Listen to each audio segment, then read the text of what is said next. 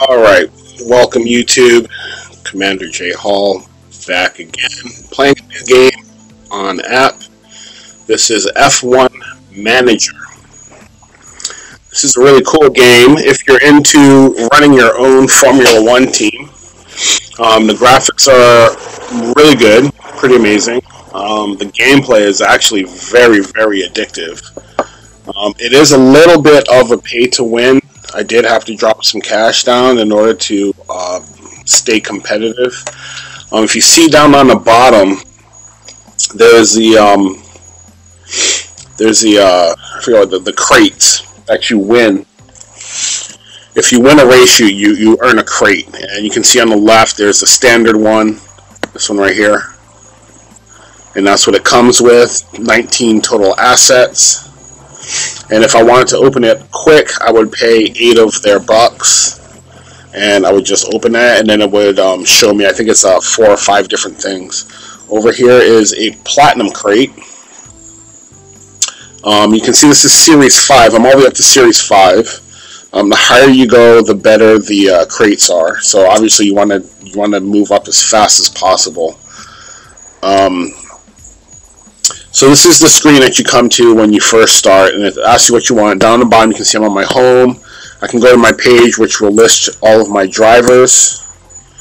And here you can see my drivers and what level they are. You can see the drivers that I've selected are Daniel Kvyat and Lando Norris. If I select Stroll, you can see all the red, so he's not better than the drivers that I have. If I select Albon, those are the first two you get, is Stroll and Albon. And I've leveled Albon up to level 6. I'm not going to do it anymore because I think it's not going to be worth the return.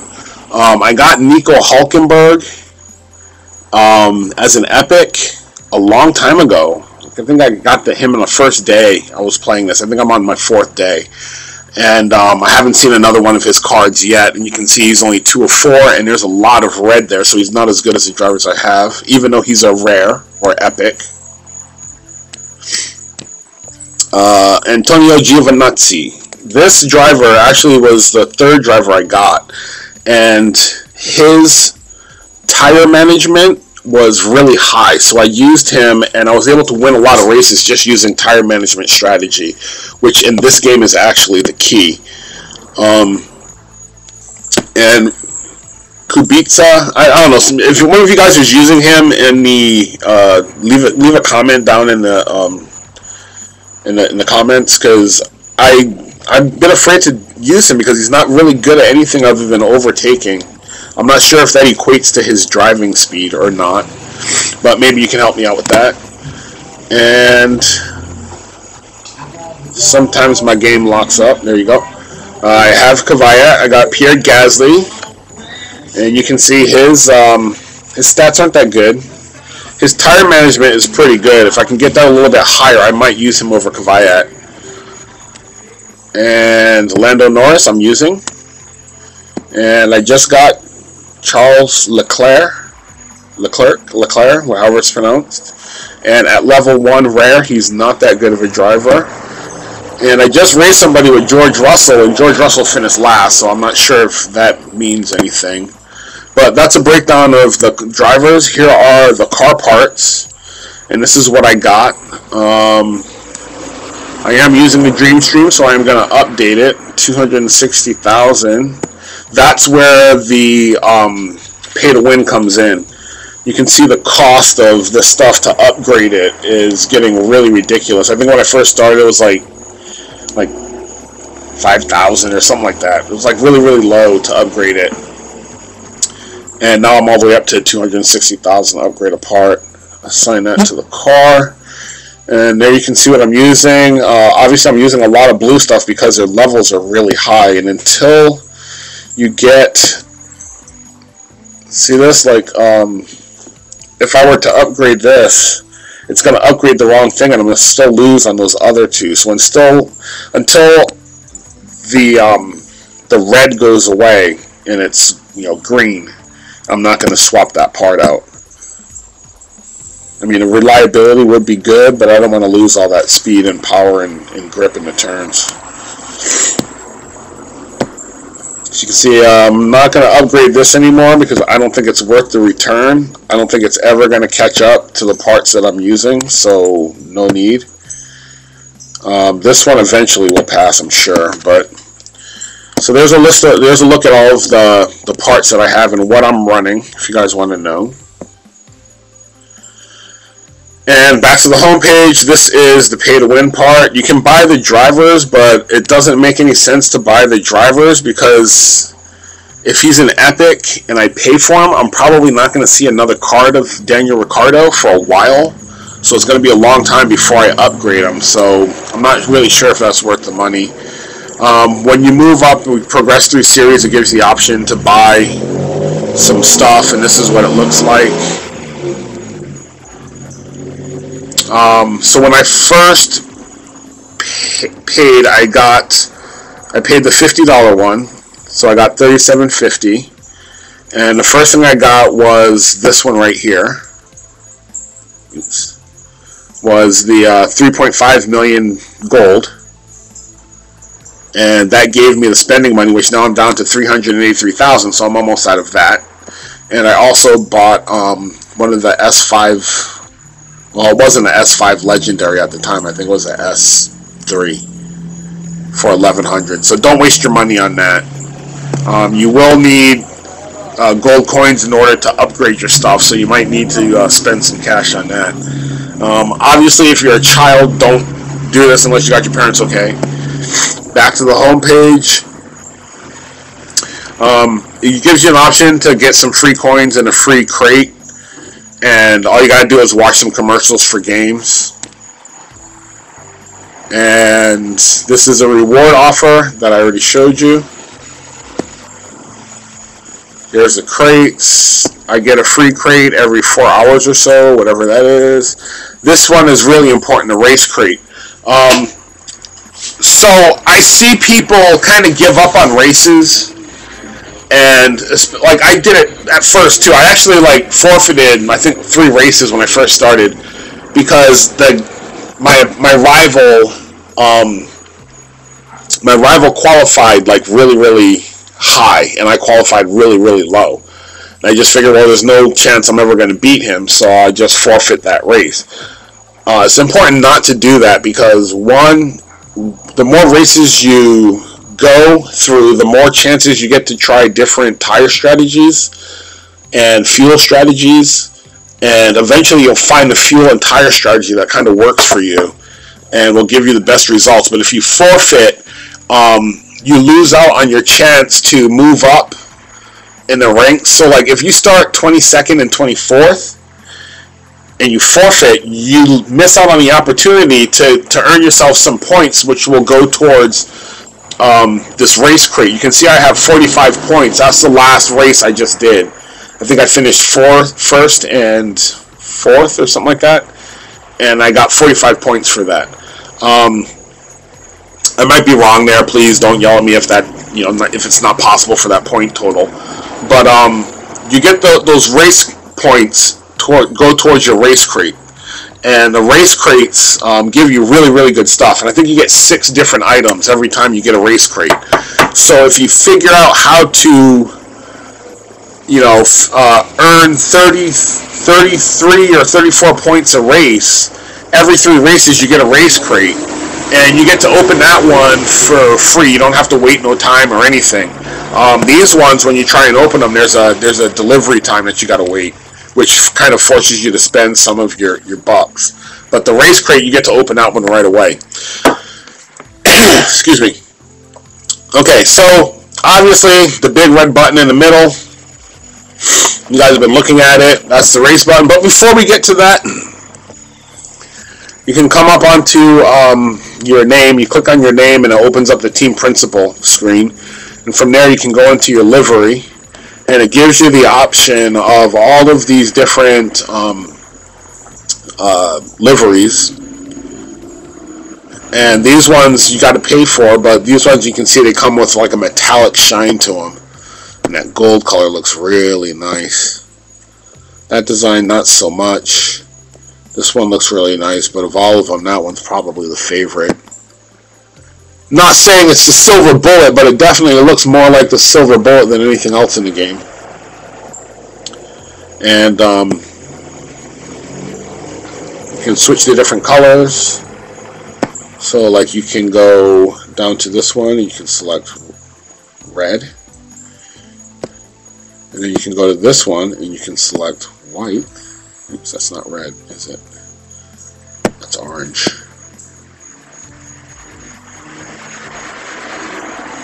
That's red.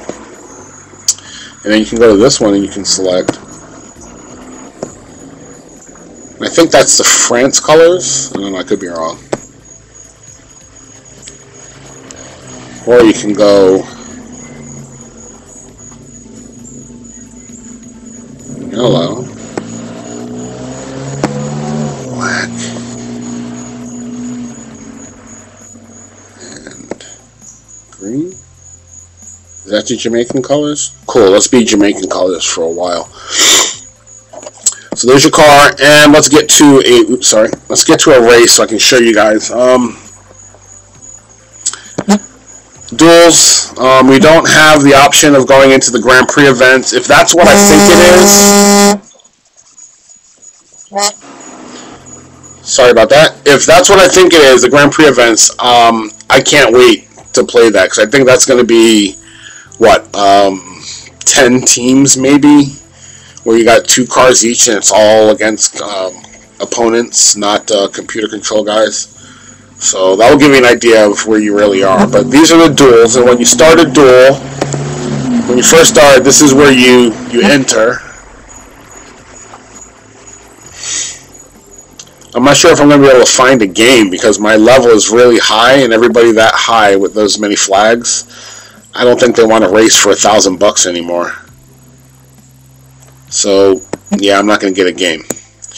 So I have to play one of these ones. So I'm going to do level 5, and I'm going to show you guys a strategy on how to race. So it's going to look for me for a rival.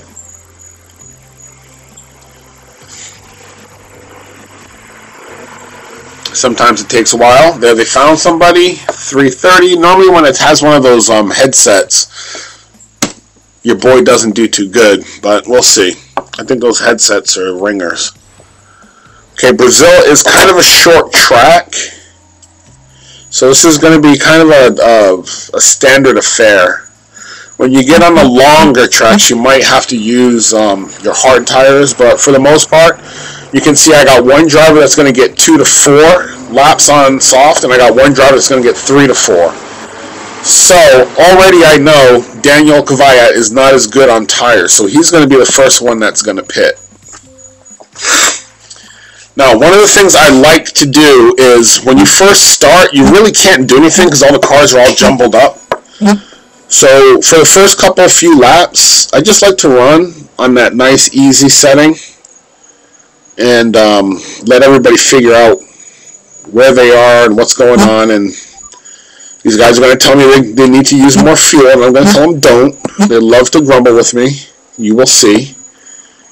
So it's much easier for me to watch it from up here, even though I must say this is amazing. I love watching. You can see the cars handling the bumps and everything. Like, this is just absolutely amazing. You can sit and get lost in this. And if you do get lost, you might miss your pit window. So, let's go back to the big screen. You can see we're already on lap 2. Lando Norris is almost down to 50%, well, 60%. I'm sorry, Daniel Kvyat is down to 60%, and Lando Norris is still at 65. So right now we're not losing any positions, we're not gaining any positions, we're not really racing. We're conserving our tires, and we are mostly conserving our fuel. So already he had to pit. We are on lap 3, so I am going to bring in Daniel Kvyat for more soft tires. And I like to give them their last lap on that and just speed them up. And as soon as Lando Norris crosses the line, he is going to give me one hot lap. And then I'm going to bring him into the pits. Boom. So So there goes Lando Norris. Set him on my hot lap and call him into the pits for some soft tires. You can see Lando Norris is now in first place. And you can see he's already put in 4 laps. So we're halfway through this race already. You can see I moved up into first. I have 7 laps left of fuel. So as he comes in, I'm going to set him back down to low. And I'm going to have Daniel Kvyat give me one more lap of reserved racing before we go all out. I'm being real conservative with the fuel because I normally like to have my guys run out of fuel at the end. I think that's probably the best that you can do as far as fuel management. It means you didn't leave any. So his Albon went into the pits. Daniel Kvyat takes over the lead, and I'm going to have him pit for the last time. So I am now in first and second. So you guys want to see how it's done? There you go. So right now, all I'm really worried about is the tires, which I'm going to have to bring in Lando Norris for another change.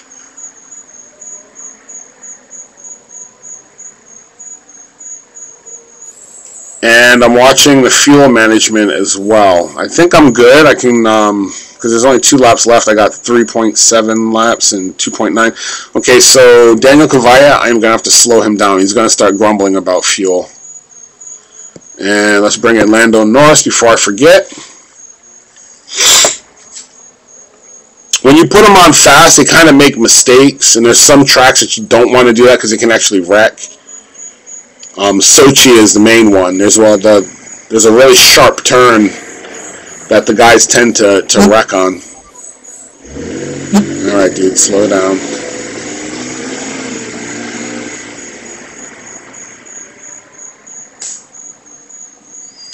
Okay, I am in second and third, sorry. And let's see if he's going to run out of fuel at the end. Nope, we're good. So we finished second and third. He focused on Albon to win the race and didn't really focus on Kvyat. So with that 1 spot gap, fourth, not going to him, I am going to beat him by 1 point. And that's how you do it, guys. I don't know if you saw that. Go real slow at the beginning, and then ramp up the speed the second half of the race, and that's normally what's going to win you that crate. But more importantly are those points. I now won 45 points. I won the 400,000, which puts me up to number 4. You can see these guys are ridiculous with 76. I think the lead guy has like 160,000 or 160 million. Something ridiculous. There's my gold crate, and you can see down in that bottom corner, we are now up to 90 points. So in 2 races, I got 90 points. I'm about to get my race crate next race. If you guys want to see me do that again, you know what? Why not? Just so you guys will see it's not a fluke, and you'll get to see what a race crate will do for you. Because I'm going to get the race crate no matter what. So here we go. Hopefully it is Sochi so you guys can see the tire strategy for the longer courses.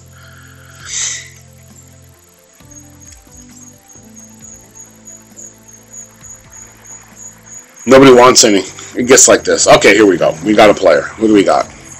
Woodson. Alright, De Silva, let's go. So we are going to Mexico. This is another short track, so it's going to be pretty much like that last race. Very similar strategy. You probably want to give it 3 easy laps, reserving your fuel and your tires, and set yourself up for a good spot. So you can see I'm going to get 3 to 4 laps from both drivers. So one driver is going to come in on a short stop, and the other one's going to come in on the normal one. So whoever, for me, you might want to do it differently. Whoever qualifies better stays out, because that normally means that they're better on their tires and stuff. So we are good to go. Sorry, De Silva, for making you wait so long. Normally I just get through that. So once again, we are going to select conserve. And as soon as this race starts, we're going to go to my favorite screen. I love to watch my numbered dots. And then you can see how they're all bunched up. Let's go back. Don't do it. Don't do it. Yes, yes, guys. I'm the manager. Just you can see how they get all bunched up. So if you try to go fast, you're just going to be wasting it into the back of these cars. So that's why I personally like to go slow.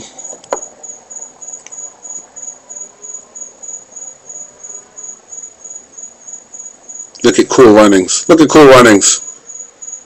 Or is that more like cool drivings? Cool drivings, man! Sorry, bad Jamaican accent. Okay, so we're back to my map. We are now on lap 2.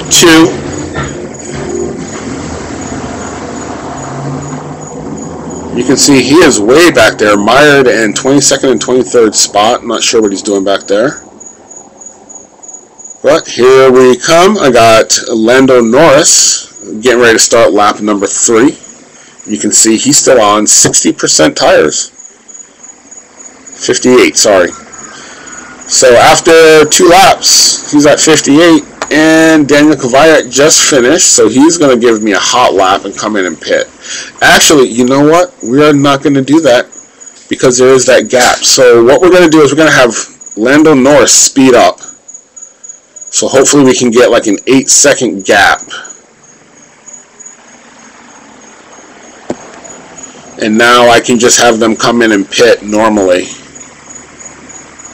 I mean, I saw Mercedes-Benz do this, and it was sweet. It's like as soon as Hamilton left, Bottas pulled in, and I was like, dude, how did they do that? Like, no wasted time.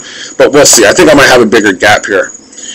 Okay, so my drivers are going to start asking me to pit, so let's bring them in. Pit soft, pit soft.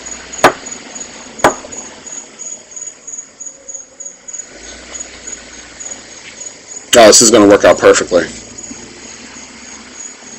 And now the best part about this is look at my fuel. I got 7.39 laps with only 4 laps of racing left. Oh, it didn't work out perfectly. Oh, I stacked them. Oh, I'm sorry, Kvyat. I know you're going to yell at me, dude. And on top of that, your car is busted. Okay, so that's going to slow me down, but we're still good. Because now we have no restrictions on fuel. And we got 4 laps left. So in 2 laps, I'm going to bring them in for new tires. And they just get to go out and have fun. Sit back and relax. I still like to watch this view because it just gives me a better idea of what's going on, where all the other cars are.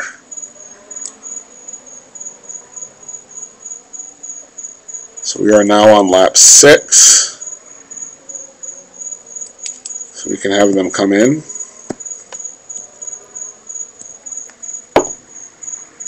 And now that I'm done, now if I want, I can watch. Oh, smoking.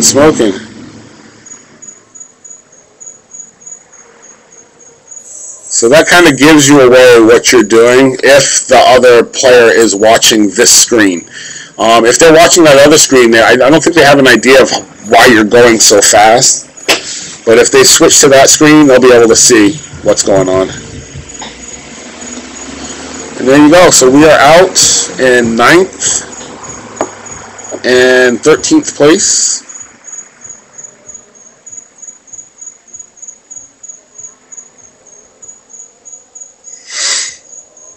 And I'm thinking probably 4th and yeah, maybe 4th and 9th if I'm lucky. Don't stop grumbling about fuel, guys. You got 2 laps worth of fuel with only 1 lap to go, so I don't want to hear it. Nope, I think 6th and 10th is what I'm going to get. Nope, 7th and 10th. Huh, interesting. 7th and 10th is what I got, which is fine because I only needed 10 points in order to get my race crate, and the points don't carry over. So it's kind of good. I didn't win 1st and 2nd. And he came in 19th and 20th. You can see one of his tires is completely bald, which really kills your speed. You want to avoid that at all costs. So manufacturer's points, I was 4th with 33. And there's my winnings. And there's my crate. And there's my money, 8 million. And what up? Oops, sorry, continue. And this is what a race crate looks like.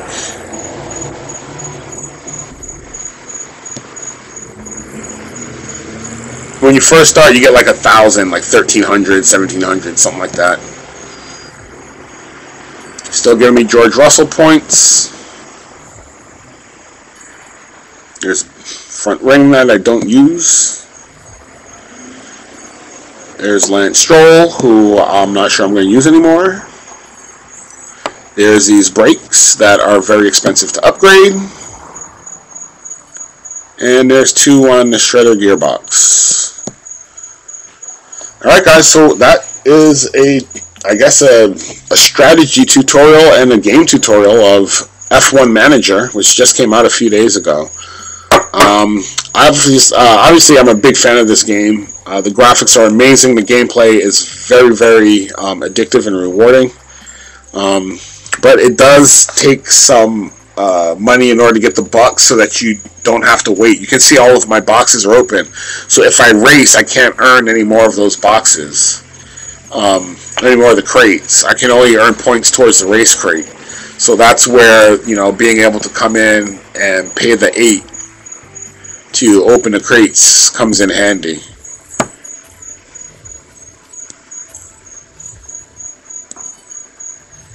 You can see how much better the race crate is than just the normal crates.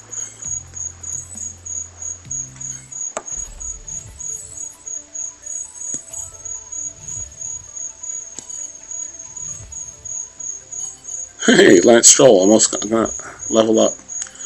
And there's Charles Leclerc. I was waiting for that to see how much better he is at level 2. So let's see. You can see all that red. We do that, and he's only going to get 5 fuel management and 2 wet weather ability for 184,000. When I first got these guys, their stats were not that good.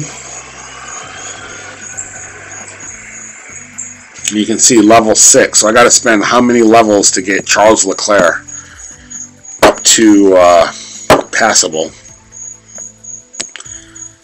But I guess that's why this is one of the most expensive sports in the world. Alright guys, so that is F1 Manager. That's my tutorial. There's my hints, my cheats. Yeah, if you like it, give me likes, comments down below. I guess you could subscribe. I don't really download that much stuff that often, but if I see a lot of comments, maybe I'll start doing more of these videos.